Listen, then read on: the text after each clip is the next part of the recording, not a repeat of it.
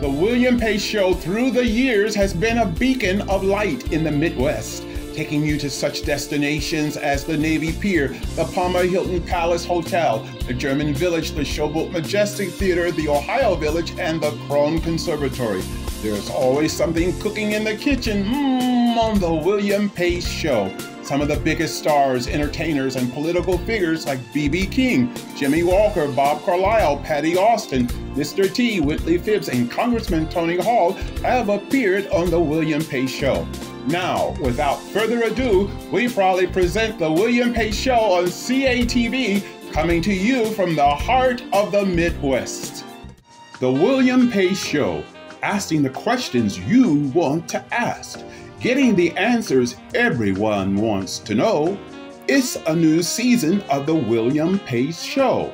We're raising the bar with more commitment to educate, inform, encourage, inspire, empower, and help you have your best life. Everyone deserves to have their best life. I'm just staying the course.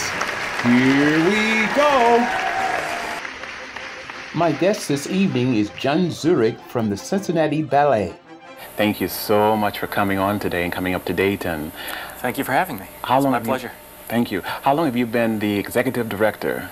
Well, my tenure is still counted in months and weeks, so I started there in January of '98. It's been about 3 months now.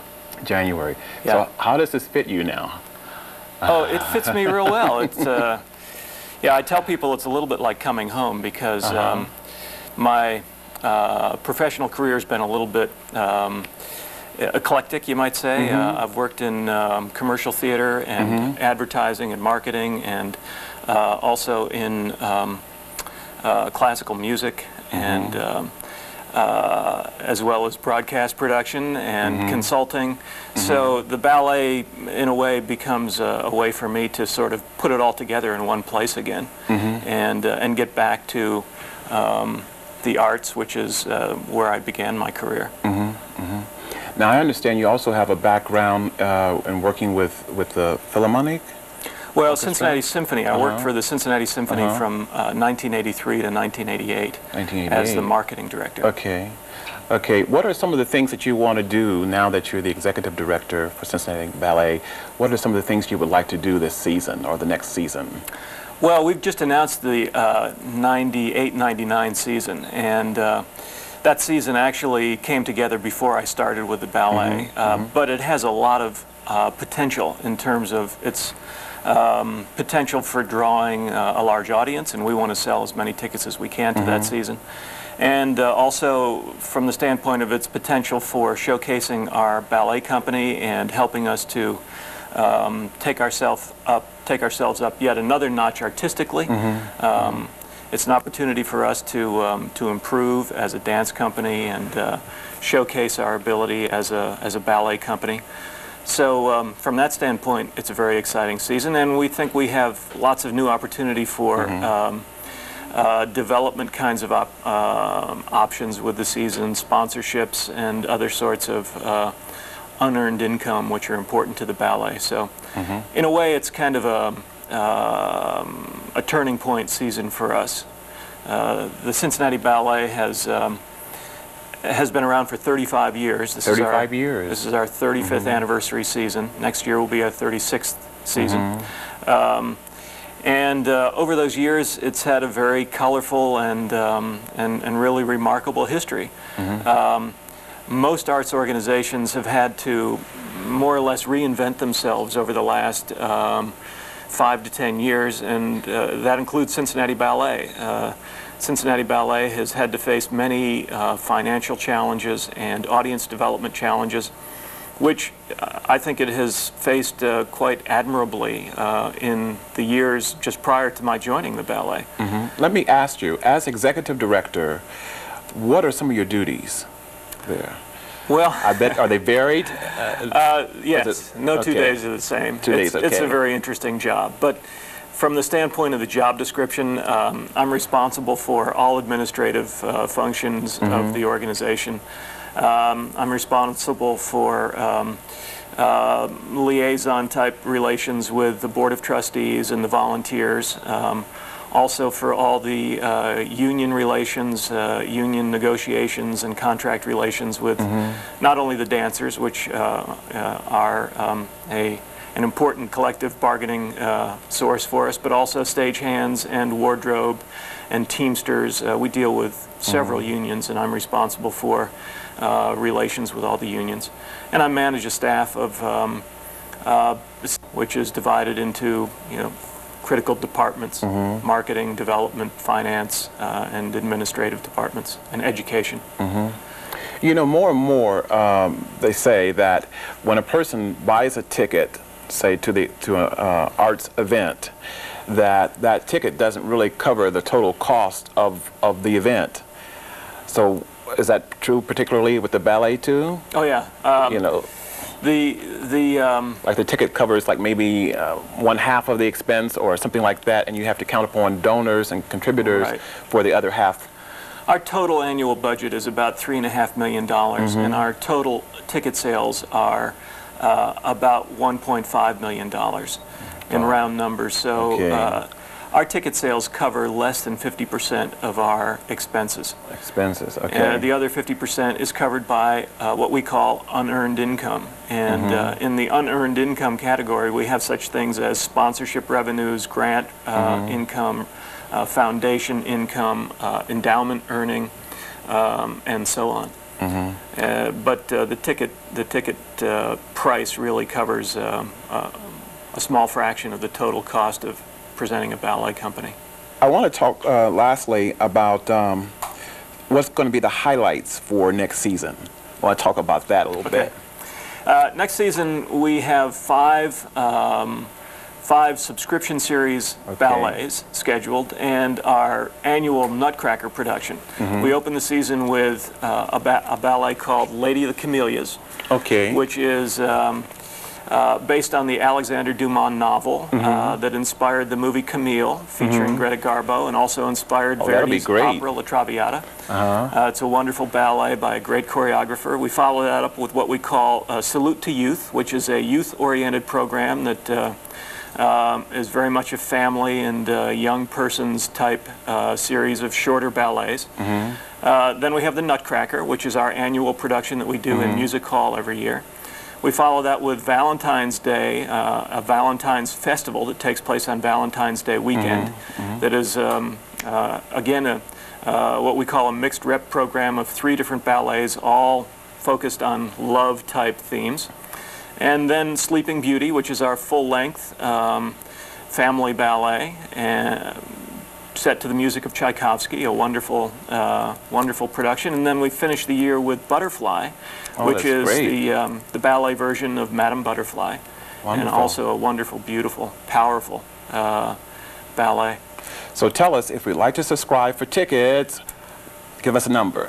Area code 513-621-5219. Okay, great. Thank you so much for coming up to Dayton and for being on the show. And thank you we for having me. Can't let you leave without a little present here, a little gift here. It's one of Dayton's finest, a box of Esther Price Fine chocolates. Thank you so much for coming on. Thank you. My pleasure. There's more to come. Stay with us.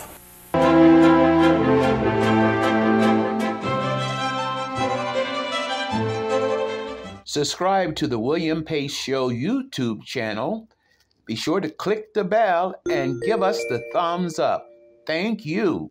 The William Pace Show through the years has been a beacon of light in the Midwest, taking you to such destinations as the Navy Pier, the Palmer Hilton Palace Hotel, the German Village, the Showboat Majestic Theatre, the Ohio Village, and the Krohn Conservatory. There's always something cooking in the kitchen on the William Pace Show. Some of the biggest stars, entertainers, and political figures like B.B. King, Jimmy Walker, Bob Carlisle, Patti Austin, Mr. T, Whitley Phibbs, and Congressman Tony Hall have appeared on the William Pace Show. Now, without further ado, we proudly present the William Pace Show on CATV, coming to you from the heart of the Midwest. Subscribe to the William Pace Show YouTube channel. Be sure to click the bell and give us the thumbs up. Thank you.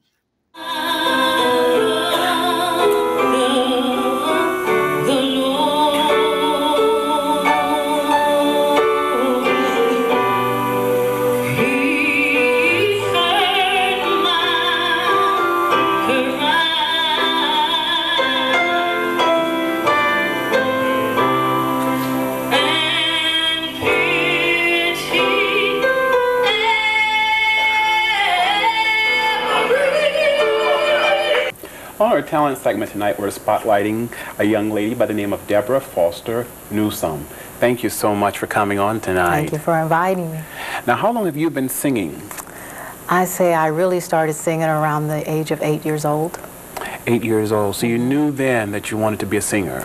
I probably knew when I was maybe 3 years old. You knew then? That I wanted to be a singer. They couldn't hush you up? No. It kind of started with my great-grandfather. He loved music, all kinds of music. And he was in love with that song, Put On Your Red Dress, Baby, because we're going out tonight. And so he took me downtown and he bought me a red dress and some red shoes. And he brought me back home and he had my grandmother to put that dress on and those shoes. And I just danced and cut up all night. And I just kind of had a feeling then that singing was just going to be a part of me. It was in your spirit. It was just in my spirit, truly. So who were some of your influences in your life that made you contributed towards your desire to want to perform, to want to sing? Well, I really came from a musical family. I have uncles and cousins, and I understand that my great-great-grandfather played with the big bands. So I think it's just something that I inherited. And at a very young age, I know I'm probably telling my age now, but the staple singers back in the day with Mavis Staples, you know, I could just hear her and something just goes through my body, you know. She was one of those people that she could just hit those certain notes, and she just had that anointing, I felt. And Aretha. You know, when Aretha was singing gospel, and I could just feel something when. Oh yeah, the spirit in her singing is obviously there. Yes. You know, and we're talking about spirit and so forth. There's always in music something that you want to get across to people. What message is it that in your music that you're trying to get across to people? Well, now that I'm in the gospel, because I used to sing R&B, and you know, I just kind of like to do the Anita Baker or whatever was out at that time, the Whitney Houston. But since I started singing gospel and I've dedicated my life to the Lord, the message that I'm trying to get across now is, with Jesus Christ, anything's possible. Oh, yes, I believe that. Anything and everything is possible if you humble yourself and if you put the Lord first in your life, because I'm a living witness that if you really humble yourself, He will give you all the desires of your heart. And if you show Him that you are really true about just doing the right thing and trying to live right, and it's nothing that happens overnight. Oh, no. You know, and it's a personal thing. So it's a one-on-one thing. I think everybody has to do it in their own way, within their own time. But ever since I made up my mind, that's what I want to do. I really want to live for Him. And since I've been singing for a long time, William, but over the past couple of years, since I've been singing with the Right Pack Gospel Choir, I've been hearing anointed. That word just keeps coming to me from everybody. Anointed, Debbie, you are anointed. And I always felt that I could sing. You know, that was one thing. But feeling the anointing was different. And one day, I think maybe I was performing. I can't really remember where I was performing that night, but all of a sudden, it just really just kind of hit me. I started off singing, but somewhere in the midst of it all, He took over. And I think that's the moment that I really understood what they meant by the anointing. And after that, it's just like everything else was just whatever your will is. And I think another thing that really takes people back is when they see a person of a very small stature singing with a really big voice. So a lot of times when I was singing with the gospel choir, you know, we go places and it was like, yeah, the little one, I remember the little one, you know. And it's just something about, I think, a little person, just like Melba Moore or, you know, Stephanie Mills. You know, the first time I saw them, I was just awed. How this big voice could come out of such a little small person. Yes. Now, I want to talk a little bit about the album. You're working on an album. And who's helping you with the album project? Well, my uncle, Reverend Emmett Foster from Cleveland, Ohio, he's the pastor of Bethel AME Zion Church. He has wrote the first single, Have Mercy on Me. Oh, okay. He's also writing a duet that we plan on doing together on the album. So there's new repertoire. There's going to be some, some new things. And then I'm going to do some remakes. There's going to be some remakes that I want to do. One was my mom's favorite song. I'm going to do one of hers. because he lives. Oh, okay. Yes, because he Yeah, lives. I So love that that. is definitely going to be on I the love that. Yes. So my uncle's helping me out a lot, and the Wright Pat Air Force Base Gospel Choir, I've been with them for 6 years now. And so I can pick and choose. You know, I have voices, and really I think everybody's going to be a part of the project. I think everybody in the choir wants to be a part of the project. So somehow or another we're going to have everybody in there involved too. And then Danny Smith, who is the president of Ruckus Entertainment Time Slot Recording Studio in Springfield. He's already working on some of the music for me.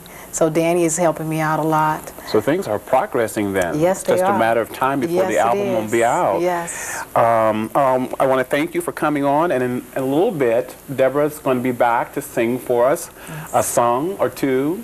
So you want to stay with us, and I want to give you a box of Esther Price Fine Chocolates. Well, thank you. We'll be back in a moment with Debra. Stay with us. The William Pace Show through the years has been a beacon of light in the Midwest, taking you to such destinations as the Navy Pier, the Palmer Hilton Palace Hotel, the German Village, the Showboat Majestic Theatre, the Ohio Village, and the Krohn Conservatory. There's always something cooking in the kitchen on the William Pace Show.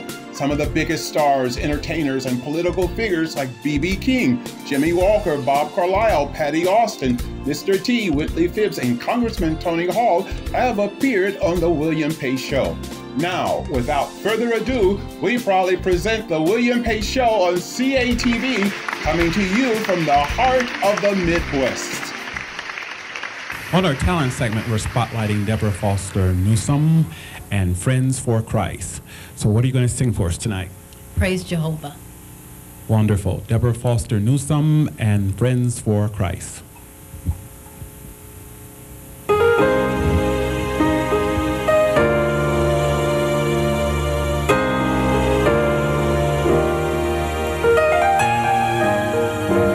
Praise Jehovah, Lord God Almighty. Praise Jehovah, everlasting King. We praise your name. We praise your name. Lord Jehovah, we praise you.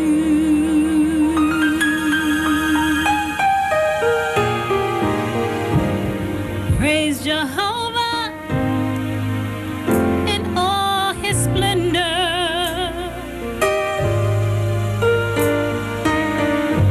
Praise Jehovah, you're his majesty.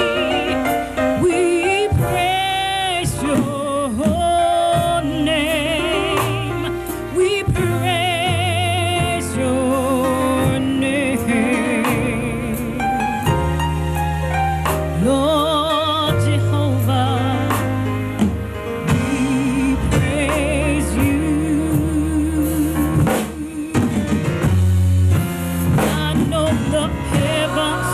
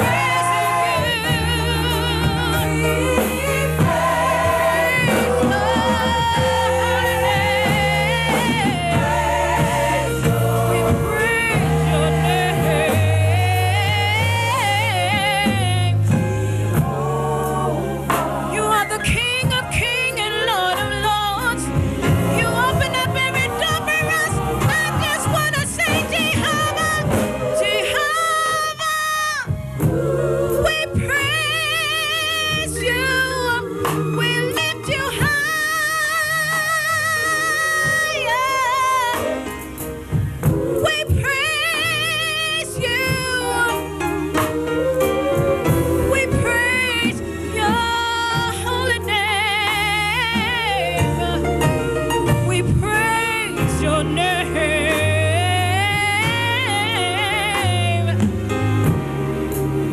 We lift you up higher, my Jesus.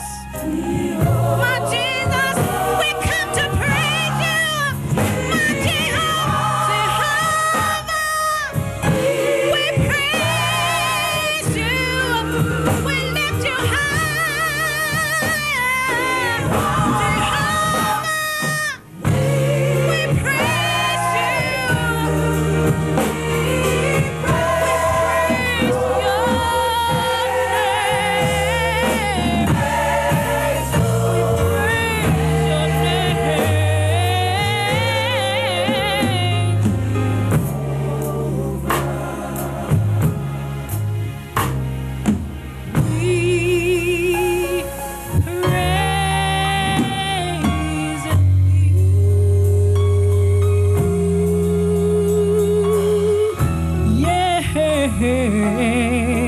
We praise you.